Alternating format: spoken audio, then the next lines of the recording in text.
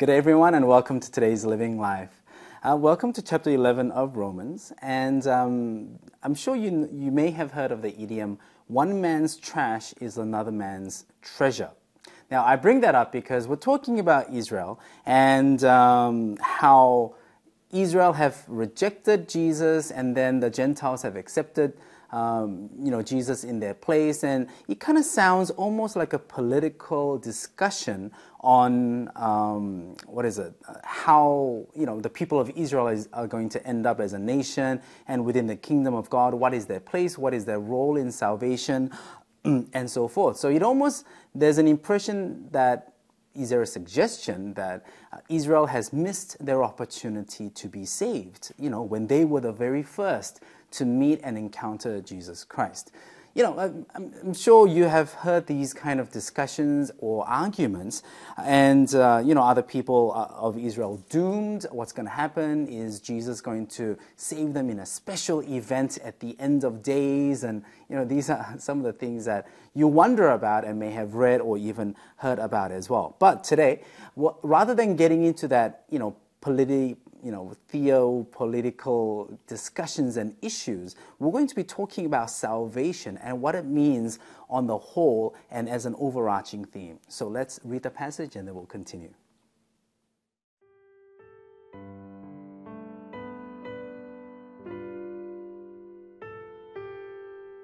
Romans chapter 11, verses 1 through 12. I ask then, did God reject his people? By no means. I am an Israelite myself, a descendant of Abraham from the tribe of Benjamin. God did not reject his people whom he foreknew.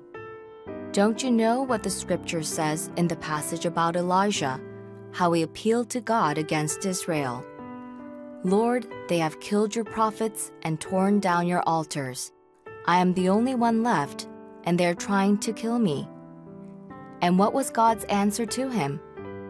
I have reserved for myself 7,000 who have not bowed the knee to Baal.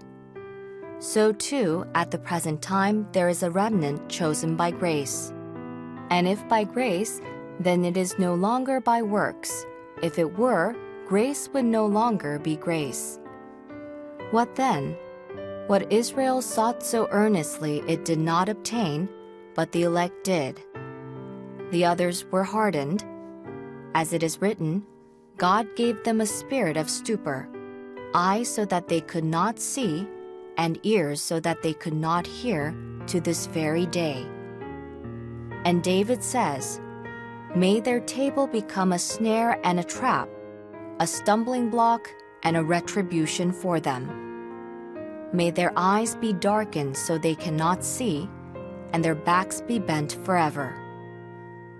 Again I ask, did they stumble so as to fall beyond recovery? Not at all. Rather, because of their transgression, salvation has come to the Gentiles to make Israel envious. But if their transgression means riches for the world, and their loss means riches for the Gentiles, how much greater riches will their fullness bring?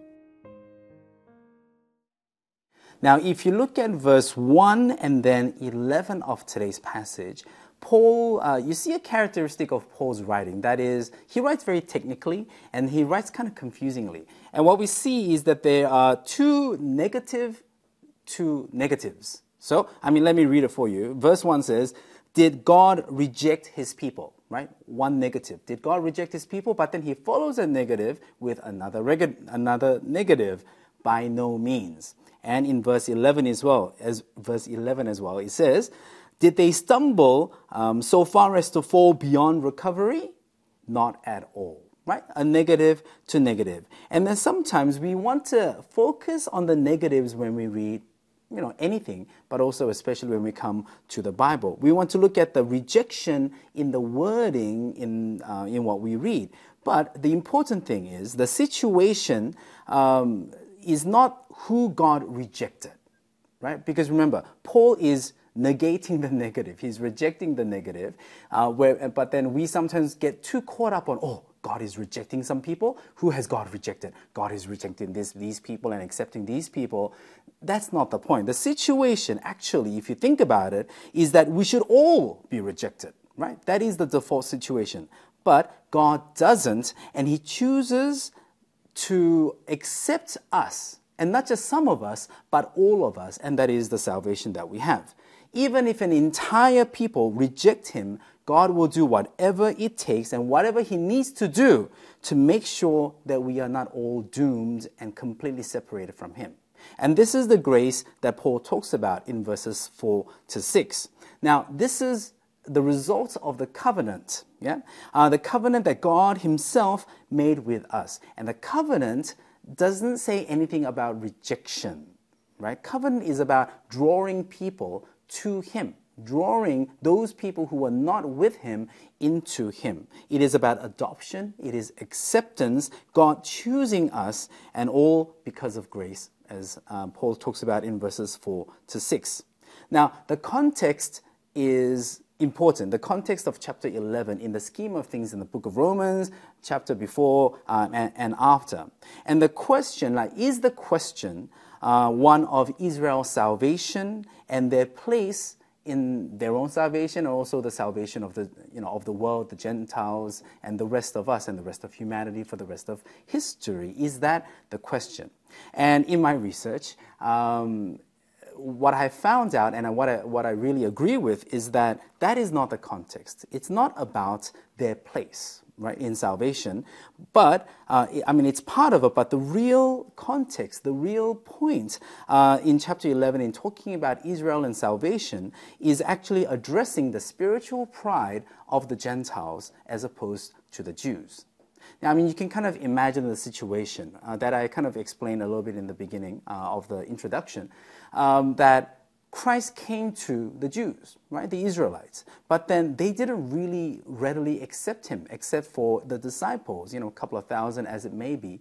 But then once the gospel goes beyond the borders of Israel, it is being accepted left and right. Huge throngs of people are coming to Christ. And so in a sense, the Gentiles are starting to get a little bit proud, proud.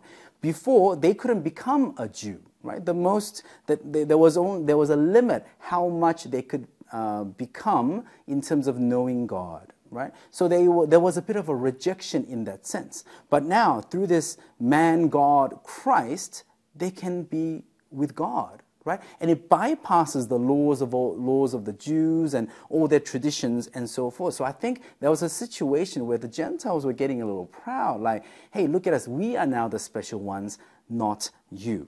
So against that background, we have, even the theology of election, as in some are chosen to be with God and some are rejected by God even.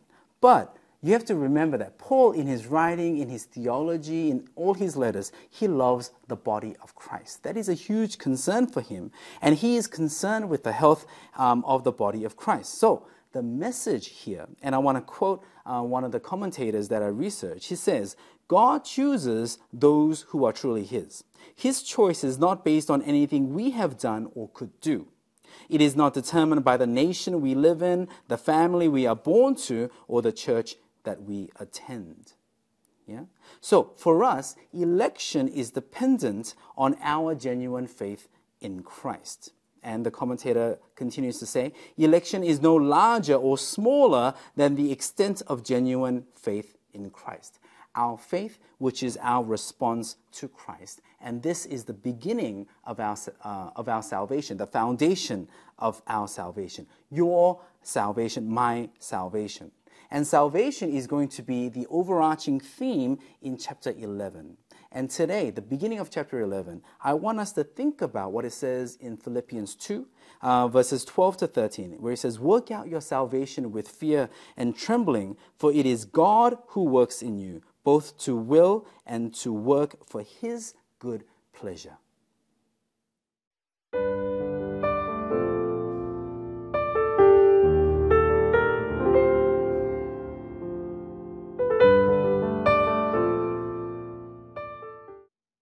So today, as we begin chapter 11, and we're going to be talking about chapter 11 for 3 days, for the next 2 more days. And I want you to think about your salvation. Maybe even think about your salvation testimony. If you don't have one, I think this is a great time for you to write one. Everyone should have a written salvation of testimony. It's almost like a spiritual resume. And I want you to, I don't quote Philippians 2 lightly, but work out. Write out your salvation and think upon it, meditate upon it. And we're going to unpack this for the next couple of days. But you need to be grounded on how you are saved, how you came to Christ, and gain confidence and even worship out of that experience and that testimony as well. So that is my encouragement for you today. Let's pray. God, we thank you that you have saved us and that it is you who have saved us. You who came, you who did all the work, you who paid the ultimate price, the sacrifice so that we can be saved, Lord. We thank you that you accept us, that you choose, and you chose to receive and accept us and to have us be your sons, be your daughters, Lord. What grace, what wonderful grace and love that we have. That is all encapsulated within our salvation. So we thank you that you have saved us. I thank you that you have saved me, Lord. And we pray that as we think upon our salvation in you, may we grow as worshipers and as your sons and daughters, Lord. In Jesus' name we pray. Amen.